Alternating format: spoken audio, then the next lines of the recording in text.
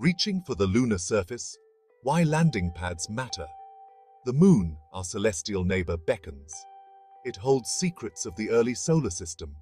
It offers resources for future exploration. But to unlock these secrets and harness these resources, we need more than just spacecraft. We need infrastructure. We need landing pads. Landing pads are not just flat surfaces. They are gateways to the lunar surface. They provide stability for spacecraft.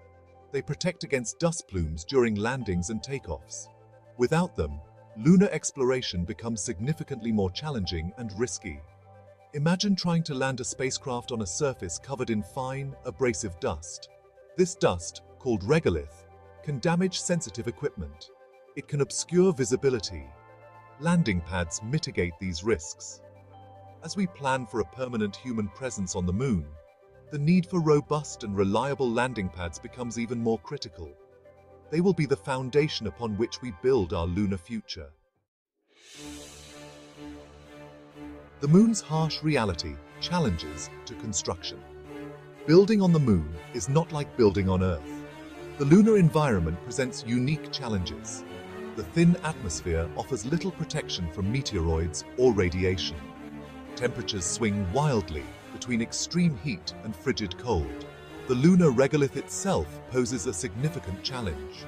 This fine, powdery dust, created by eons of meteorite impacts, is easily disturbed.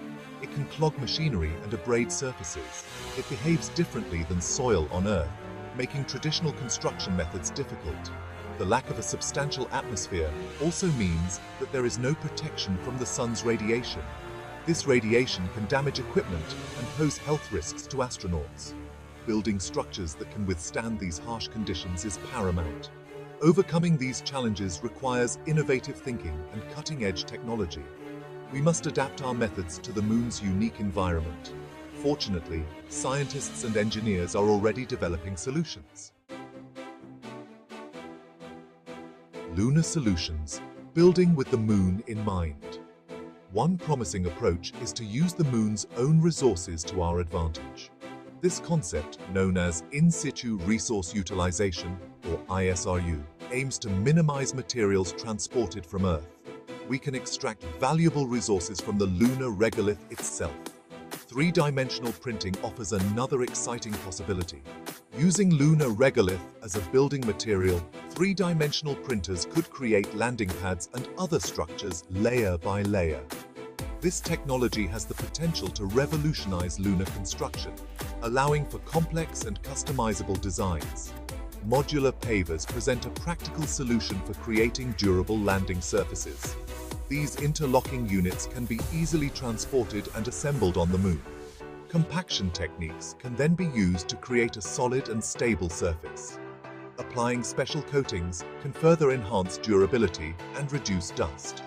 By embracing these innovative solutions, we can overcome the challenges of building on the moon. We can create infrastructure that is not only functional, but also sustainable and adaptable to the lunar environment. Section 4. Taming the rocket's fury, protecting pads and progress. Rocket exhaust poses a significant challenge for lunar landing pads. The force of the exhaust can blast away surface material. This creates craters that damage the pad and generate massive dust clouds. These clouds can interfere with landings, damage nearby equipment, and pose risks to astronauts. To mitigate these effects, engineers are developing innovative solutions. One approach is to optimize engine designs for lunar landings. Engines can be throttled down or use different fuel mixtures to reduce their exhaust plume velocity. Another approach is to implement deflector systems. These systems can be integrated into the landing pad or deployed separately. They redirect the exhaust plume, diffusing its energy and minimizing its impact on the surface. By combining optimized engine designs with effective deflector systems, we can protect lunar landing pads from the destructive forces of rocket exhaust. This ensures the longevity of the pads and the safety of future missions. Section 5. Building for the future, location, sustainability, and redundancy. Selecting the right location for lunar landing pads is crucial.